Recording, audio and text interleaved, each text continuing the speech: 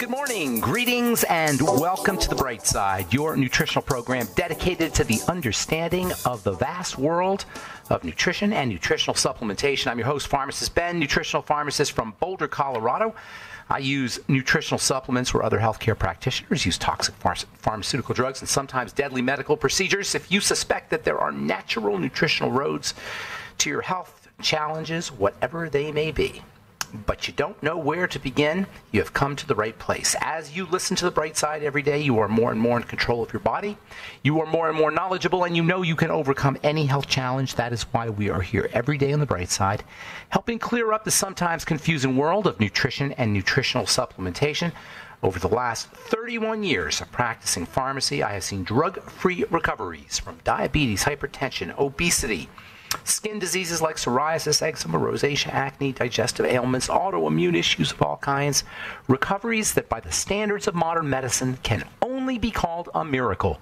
But what is in the world of the body, what is in the world of biology, standard operating procedure. Because the human biological system is a healing system, it's a regenerating system. It is designed divinely to heal and renew itself on a moment-to-moment basis. And while some folks may call that healing, renewing, regenerating system a miracle, it really is just the way the body works. If you have questions about health, nutrition, prescription drugs, if you want to wean yourself off your meds and get on a good nutritional supplement program, we can help you. If you've got a health challenge you or a loved one may be dealing with, 844-236-6010 is our number. We can help you, 844-236-6010 if you want to contribute to the conversation, or if you just have a success story you'd like to share, 844-236-6010 is our number on The Bright Side. If you want to purchase any of the longevity products you hear advertised or recommended on The Bright Side, please go to my websites, brightsideben.com, pharmacistben.com, or criticalhealthnews.com. That's brightsideben.com, pharmacistben.com, or criticalhealthnews.com. You can purchase longevity products off the website.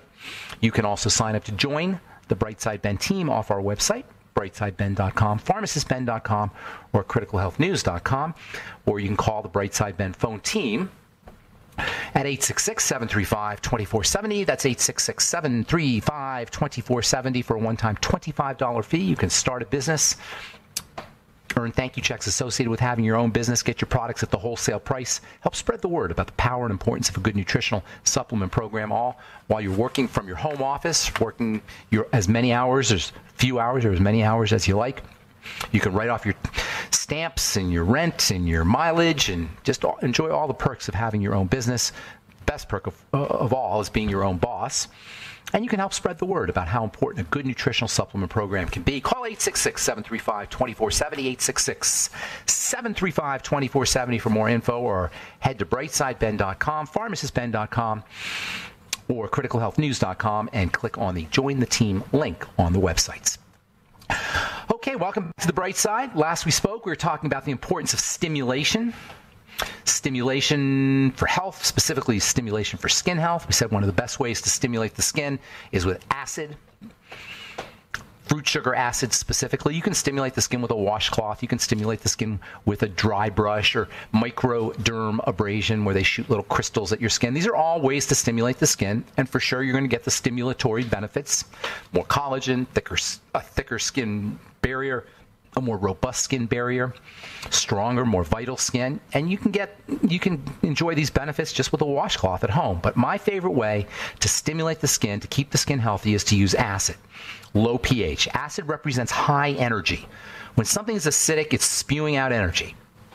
And when you put something acidic on the skin, all that energy that's spewed out is sucked up by the skin. An energy transfer occurs. And the energy is transferred from that acidic substance into the skin. And when that energy is transferred into the skin, it goes into the cells, and it drives the cells. It encourages the cells to be active. Acidity encourages activity. Acidity is a fountain of energy. Alkaline is a vacuum of energy. Inside the body, and for that matter, inside of cells, you want a slightly alkaline condition. You want a sucking up condition, a slight vacuum. That way the cells are assured that they're going to be pulling in electrical energy. That way the body in general will be assured that it's pulling in electrical energy, specifically from food. That's where the electrical energy comes from. This comes from food. And even before that, it comes from the sun, as we talked about with Dr. Jacob Liberman on last Friday. Ultimately, all energy comes from the sun. Food is like an intermediary. Food carries the sun's energy. So we eat food. The sun's energy is released. Electrical energy from the sun is released from that food. And if we're in an alkaline state inside our blood and inside cells, that energy from the sun via the food will get pulled in. If we're in an acidic state, that's not going to happen. That's why the acidic state inside the body is associated with illness and with disease. It doesn't allow the system to absorb energy as effectively. It doesn't allow the system to suck up the energy that's derived from the food. Actually, that energy that's derived from the food requires oxygen to be released. So you got the sun. The sun stores its energy in food. We eat the food. And with the action of oxygen, it has its electrical energy released. That's called combustion, or that's called burning. Or technically, if you're a scientist, you'll call it oxidation. And the reaction between the oxygen and the food releases the energy. If we're in an alkaline state, that energy gets sucked up and we're healthy. And by the way, this is why breathing techniques are so important. Correct breathing is so important because it assures there'll be plenty of oxygen to burn the food, to oxidize the food, to release the energy from the food that was trapped from the sun. I hope this isn't too much chemistry because it's really important. It's really helpful. That's why, by the way, the water you drink, the alkaline water, is silly. Now, I'm not saying water's not good, but to try to raise your pH or make your system, the inside of your body, more alkaline by drinking water is silly. Correct breathing techniques, on the other hand, that'll do it. That's the main way we're supposed to be alkalinizing our blood, is through correct breathing techniques. Same thing is true inside a cell. Inside the cell, you want to be slightly alkaline. You want that cell to be slightly alkaline. Now, if the cell's really working, if the cell's really under duress, guess what? It's going to start generating acid. Ultimately, when it starts generating acid, it's working really hard. It's under stress. Think about how when you lift weights to where you feel the burn. That burn is acid. Acid represents stress. It represents work. It's a high energy state. Hard work and acidity go together. Alkalinity is associated with rest. Anyway, when the cell is doing a lot of work, it's going to start generating excessive amounts of acid. When the cell generates excessive amounts of acid, it's under a lot of stress, it's overworked, it's malnourished, it doesn't have enough oxygen. It will eventually explode. It will die. It will reach a point where it can't handle all that acid, and it will literally die. It will explode. And guess what's going to happen? It's going to spew out acid all over the place. This is one of the reasons why, this is the reason why degenerative disease shows up. Cell death leads to acidity. All that stuff that comes out of the cell requires that the body create a protective barrier. That's called inflammation, or more technically, microinflammation. That microinflammation is there to protect the rest of the body from all that acid, among other chemicals that are spewed out from dead cells. Ultimately, when this happens a lot, you get lots of this microinflammation, and this is where we get sick. This is where we get diseases from. Cell death leads to inflammation, leads to more cell death, leads to more inflammation. What is it that's causing the cell death in the first place? Too much work, and not enough nutrition, and not enough oxygen. Starvation, suffocation, and toxification. So acidity is associated with disease. Acidity is associated with cell death. Acidity is associated with deficiencies in energy inside the body, and inability to extract energy from food. Lack of electrolytes, by the way, sometimes that can be a problem because electrolytes are charged with, no pun intended, their job is to help alkalinize the blood. So deficiencies in electrolytes, and by the way, the kidneys regulate the electrolytes. So kidney disease plays a role here too. If you're dealing with kidney disease, and many people are dealing with undiagnosed kidney disease. If your kidneys aren't operating as well as they should, what's going to tend to happen is you're not going to be able to control your pHs effectively. And if your cells are doing a lot of work and you're malnourished, again, your blood pH is going to go up. Don't think it's not like you want to force your pH down, though. The pH, or you don't want to force the acid level down. The acid level is high because you're sick, because we're sick, because our cells are dying. Work on the cells, and the acidity will take care of itself.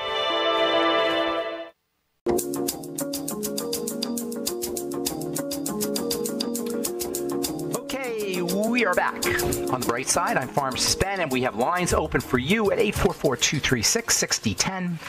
844-236-6010 if you have questions about the longevity products, the longevity business, our truth treatment products, pH, skincare, skin health, ingredients you may have heard about, read about, and you want clarification on, or if you just have a success story you'd like to share, want to contribute to the conversation, 844-236-6010 is our number on the Bright Side, and we'll get your calls at the bottom of the hour, as we always do. We are on the air Monday through Friday, 8 to 9 Pacific, 10 to 11 Central Time, and we're also 24/7 on the archive pages at benfuchsarchives.com and brightsideben.com. You can also search brightsideben.com and benfuchsarchives.com and purchase longevity products off brightsideben.com, pharmacistben.com, and criticalhealthnews.com. And if you are so inclined, if you're an entrepreneur or you're entrepreneurially minded, we would love to have you on the Bright Side Ben team for a one-time $25 fee. You can be in business for yourself. We can help you build your business, grow your business, and you can make money while you're helping change the world at the most fundamental level there is, which is the level of our personal health. Nothing else matters, friends, if your personal health is not where it should be. And I'm a political junkie, and I read the news, and I know what's going on out there in the real world, but guess what? None of that matters when you're sick. None of that matters. Nothing matters when you're sick. And if you're sick enough, you won't even, there's nothing else you'll be thinking about except your body. You don't want to get sick if you're not, and if you are sick, there are 1,000 ways that you can improve your health. And it isn't that difficult. It has nothing to do with your doctor, and it has a lot to do with how we nutriate ourselves through foods as well as through nutritional supplements. And that's what longevity is all about. If you're interested in joining a business with that mission, with that philosophy, if that's your mission and that's your philosophy as well, then you really do want to look into the longevity business opportunity, and I highly recommend you call 866-735-2470 for more info, 866-735-2470 for more information. All right, so we're talking about acid and alkaline, all as it regards the skin. Inside of the body's alkaline, outside of the body's acid. Inside the body, you want an energy-deficient state. It said nature abhors a vacuum, meaning whenever there's a vacuum, nature will come in to fill it up. So if you have a vacuum inside the body, energy will get sucked into the vacuum. That's why the blood is slightly alkaline. You don't want the blood acidic, because then it's going to be spewing energy and not sucking it up. Acidity is associated with illness. Acidity is usually a result of cell overwork. Cells are working too hard. They're under duress. They don't have enough oxygen. They don't have enough nutrition, and they're toxic. Ultimately, they'll die and explode, and this is where the disease process begins. They spew their acid out. Inflammation follows. More cells die, more inflammation, and on and on and on. And it all starts from cells that are under duress, eventually dying, spewing out their acid.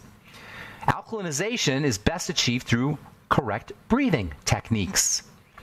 SDR breathing, slow, deep breathing. And you're alkalinizing on both phases of the breathing process. Both the inhalation and the exhalation tend to raise the pH. Inhalation pulls in oxygen. Oxygen is alkaline. Exhalation, blowing out carbon dioxide, blowing out CO2, also has a alkalinizing effect, because CO2 is acid. So you're blowing off acid. By the way, when you exhale, you're also blowing off burnt fat.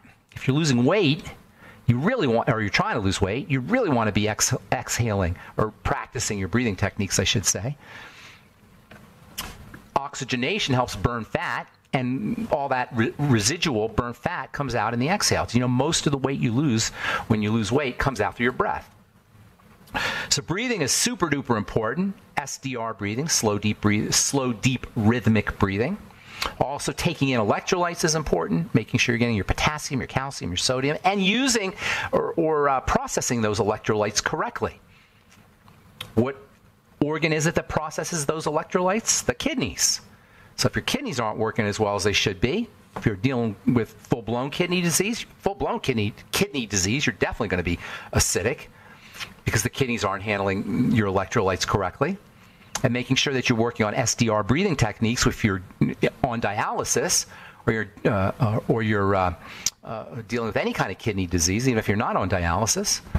And I think something like 11 or 12% of Americans have some degree of chronic kidney disease. Breathing becomes extra important because you're already compromised at that internal pH processing chemistry level if you have kidney disease, and breathing can at least help mitigate some of that toxicity. SDR breathing, slow, deep, rhythmic breathing, where the exhale, where you exhale more than you inhale. You want to exhale 6 to 8 seconds. You want to inhale 4 to 6 seconds, at least to start. Ultimately, you want to do longer. It's hard to really breathe slowly, to inhale slowly and exhale slowly. You're going to find that it's not that easy to do.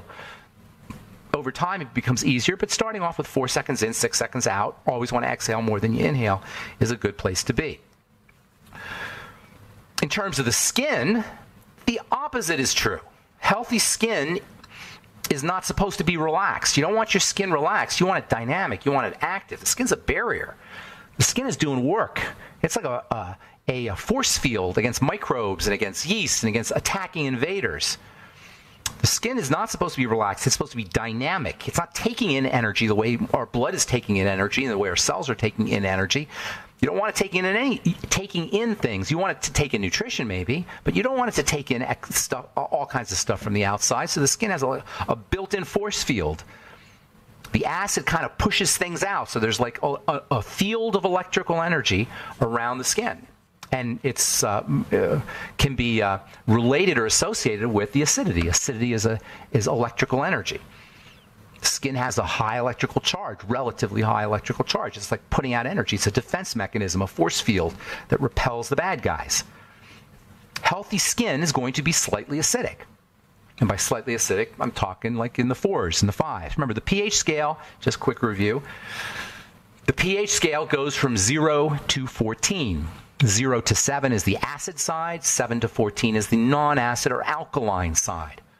7 is the middle. Inside the body, you're just to the right of 0. Or just to the right of 7, I'm sorry. Just to the right of 7. Just to the right of neutral. So you're 7.4, 7.3, right in there. 7.38 is what they say. On the skin, the opposite is true. You're to the left. You're negative. Your 7 is neutral. You're around 4.5. And each pH point is 10 times. So it's a couple thousand. It's 1,000 to 10,000 times more acidic than the inside of the body. If it's at 4, healthy skin is going to be, putting things out. It's going to be acidic. Eczema, on the other hand, dry skin, on the other hand, psoriasis, on the other hand, they're associated with alkaline skin or alkaline pH. And if you're using a lotion, it's a standard body lotion, standard hand cream, standard skin product, guess what? It's alkaline. Same with soaps. Same with cleansers. They're alkaline. We're constantly doing things to drive the pH of the skin upwards to make it more alkaline when it's supposed to be acid, when it's supposed to be healthy. Do you think you want to use acidic things on your skin? You better believe it. And there's lots of ways to do it. When I was, one of the first products I formulated was an acid cleanser. Because I knew from pharmacy school and working for Blistex that the cleansers were alkaline, the skin's supposed to be pH. I'm like, well, we should be using acid. And there's some great acids that have not only dropped the pH of the skin, but they also cleanse the skin. They have their own cleansing power. All right, we got lots more to say about skin health, pH, ingredients, glycolic acid. We'll do that in the coming days on the bright side. We're coming back with your phone calls at 844-236-6010 and more good health information on the bright side right after this. Don't go away.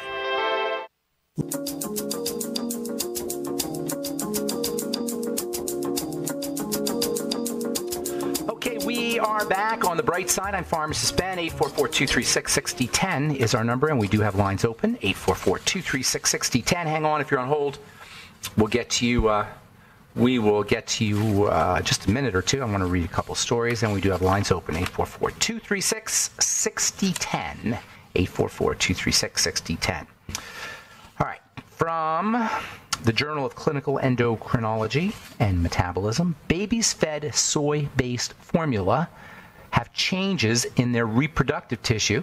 Infants who consumed soy-based formula as newborns had differences in some reproductive system cells and tissues compared to those who used cow's milk formula or were breastfed. According to a new study, the researchers say the differences we're subtle and not a cause for alarm, right? But reflect the need to investigate the long-term effects of exposure to estrogen-like compounds found in soy-based formulas. No, they're right. It's not a cause for alarm. It's a cause to not drink soy. Give your baby soy milk, though. It's not. It's a cause for for avoiding soy milk. The estrogen-like compounds in soy and really in all legumes have some degree, most legumes anyway, have some degree of estrogen effects, and legumes are peas and beans and such. So, soy, though, is notorious for having what are called xenoestrogens. Remember, plants make these compounds. Xenoestrogens are like gluten. Xenoestrogens are plant compounds that plants make to defend themselves. It's really interesting how plants will make birth control for rabbits. That's what xenoestrogens are. Plant estrogens are birth control for rabbits. And they're made, not just rabbits, but they're made by plants to keep the rabbits from eating them and the other animals from eating them. But not the animals themselves, the descendants of those animals. So the plant is thinking a generation ahead. It makes birth control. And that's what xenoestrogens are. But the problem is we eat them. It's one thing if you eat a little bit of them, your body has a detoxification system, but when we're pounded with them, especially in concentrated form, as in soy milk, one of the worst foods a human being can ever ingest is soy milk, sorry to say, because of all that concentrated xenoestrogen. It's super concentrated. And give it to a baby? Oh my God. There is no, if you can't breastfeed, you're really... There's not much you could do because you can't duplicate. There's no way to duplicate what's in breast milk in a formula. It's not possible because there are so many different things in breast milk. There are things we don't even know about in breast milk. Just the endocannabinoids that are in breast milk are important for the development and the growth of the baby. Endocannabinoids stabilize stress hormone. Babies are born with elevated stress hormone levels if moms are under stress. The endocannabinoids in breast milk calm the baby down. Relax the cortisol system. If you're under duress when you're making growing a baby, there's a very good chance that your baby is going to be sensitized to cortisol. That's going to affect him or her for the rest of his or her life. Endocannabinoids in breast milk are there for a reason.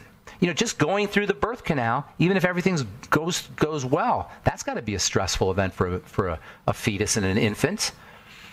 So breast milk contains endocannabinoids, relaxing substances that are important for growth, for development, and that are also important for keeping, stabilizing or antagonizing cortisol.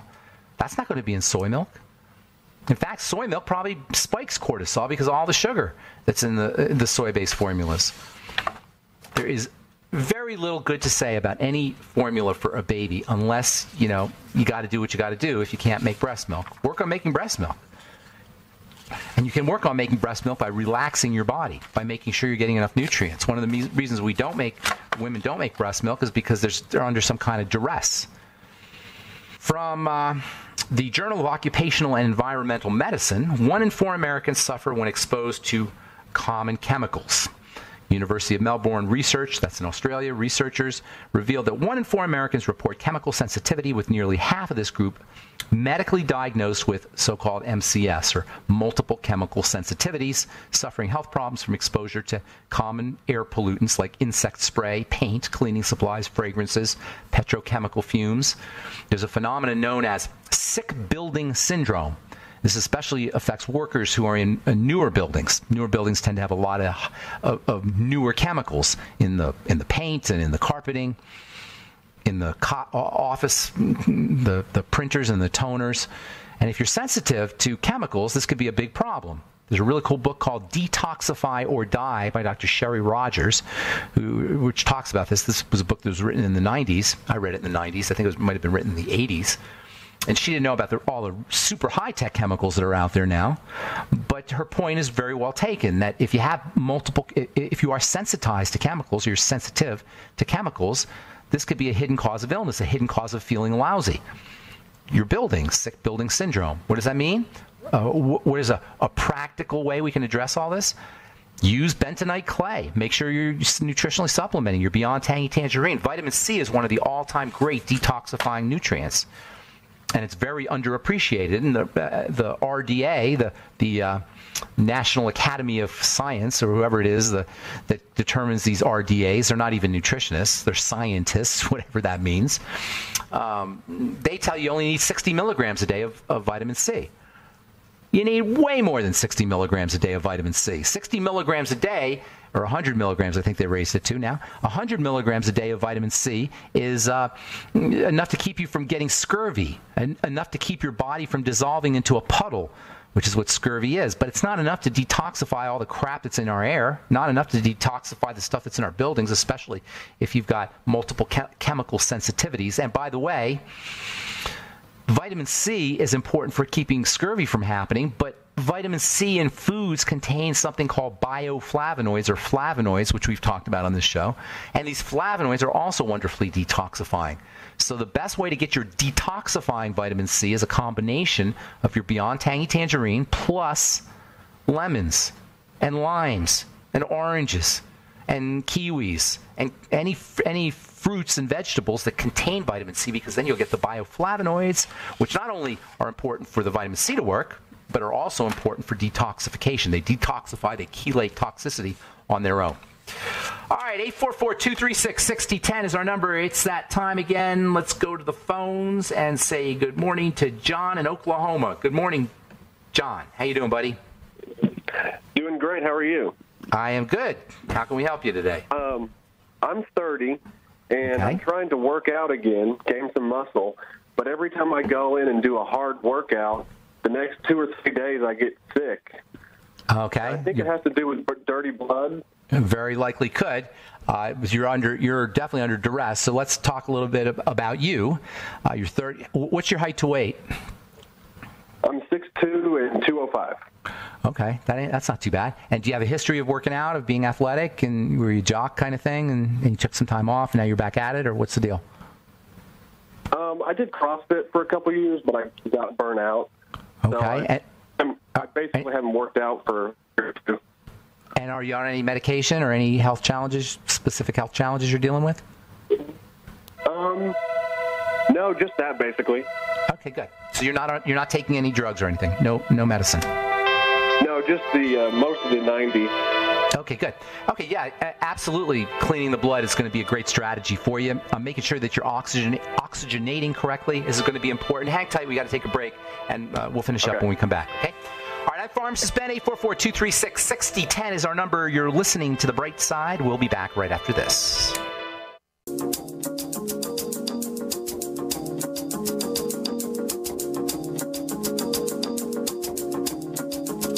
Okay, we are back on The Bright Side. 844-236-6010 is our number. We're talking to John in Oklahoma. John? John? Yes, I'm here. Hey. I meant to tell you that I've had kidney stones and I'm addicted to sweet. Oh, well, none of that's helping you. None of that's helping you. And the kidney stones, you've had more than one? I've had 2. Oh, well, that's not good. Yeah, kidney stones are caused by cell death and an inability, saturation of the blood, a thickness of the blood, and cells dying. They spew out their calcium, or cells just being sick and not being able to take in calcium, in combination with dirty blood. Basically, you're too young for all this to happen. Your body's kind of like dissolving a little bit. That's not good. And now the fact that you're getting sick after you work out, that's definitely not good. Does it happen all the time? Especially on leg day, yeah. But okay. Okay, like sick, like you just feel like a cold kind of thing?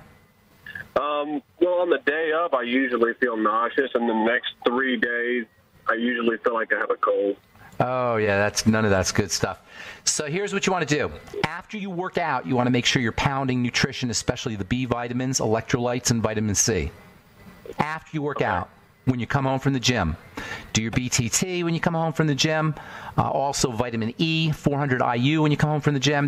You should do that like throughout, sometime during the day, but you don't need to do it right when you come home from the gym. The water-soluble nutrients you want to do when you come home right from the gym. Wouldn't hurt you to do the E either, actually, when you come home from the gym. I would get on something called alpha lipoic acid. Alpha. I've heard about it from you, but I'm not sure exactly. I would start taking 200 to 400 milligrams of that after you work out. Okay. Also, your OsteoFX. Make sure you get your magnesium and get yourself on bone broth protein. And then when you're come home from a workout, do bone broth protein. Or if you want, if you're up for it, make chicken soup, or bone broth chicken soup. Where you dissolve the bones, keep it in the fridge. By the way, bone broth tastes delicious cold. I don't know if you ever tasted it cold. It's absolutely awesome cold.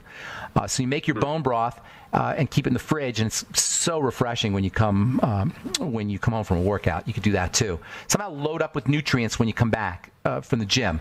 You will find that once you start building muscle, you're going to your cravings for sweets are going to be a little bit less once you get the protein in your system and you're building muscle and you're going anabolic.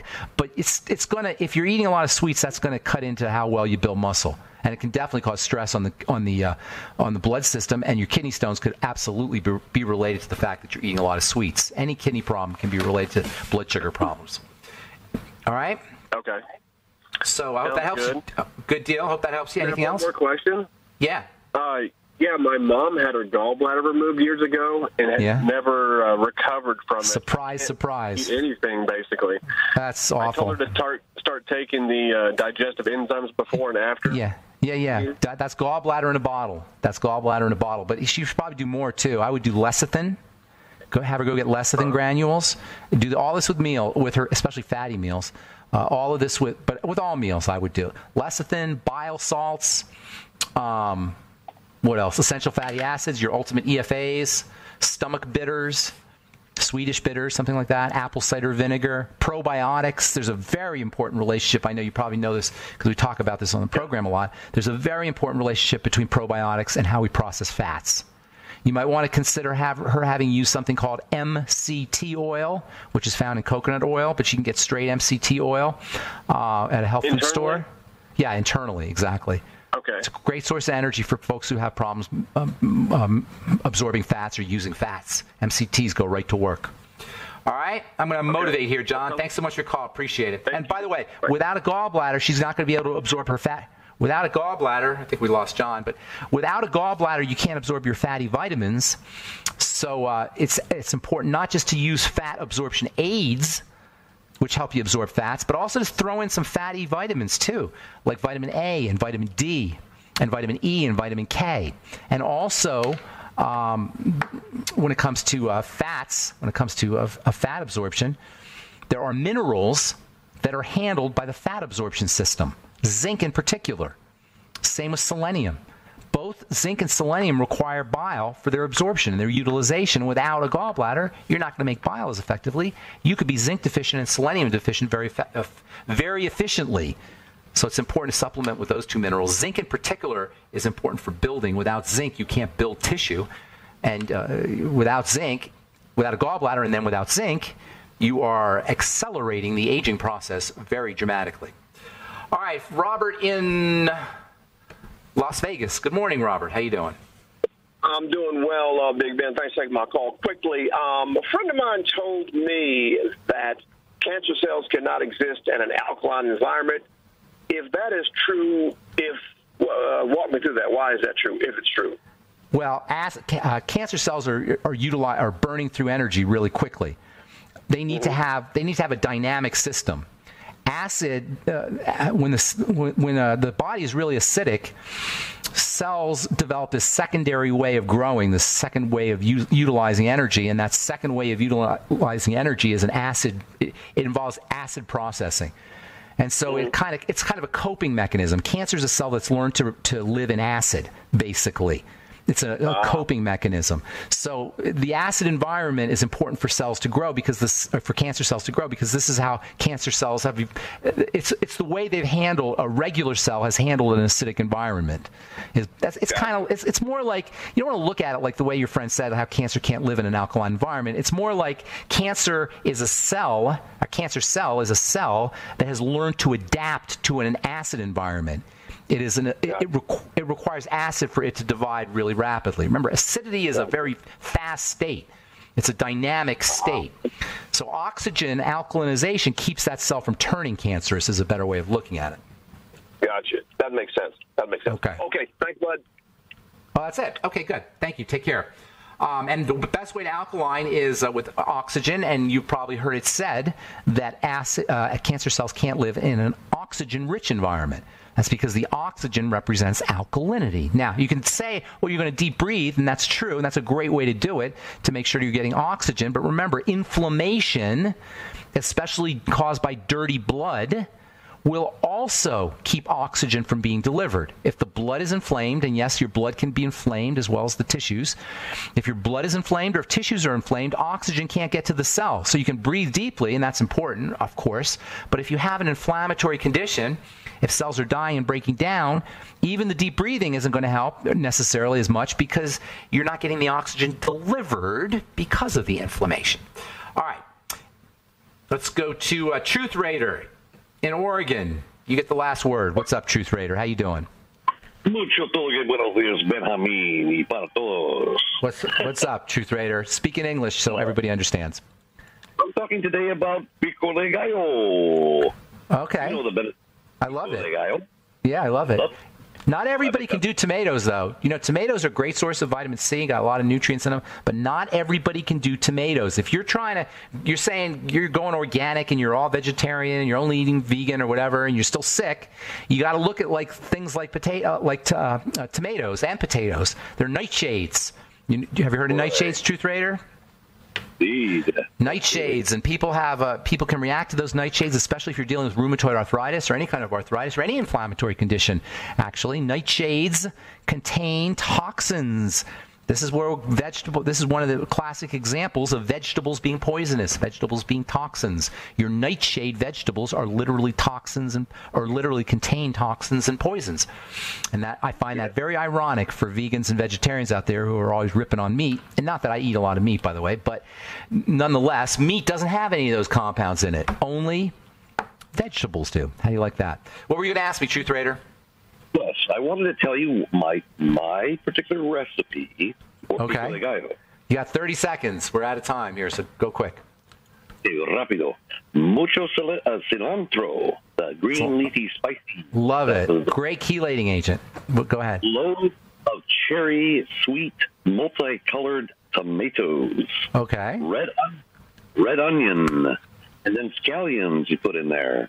A bunch of some delicious, best that you can find jalapeno sauce that doesn't burn your mouth out. No ghost peppers. Don't add ghost pepper.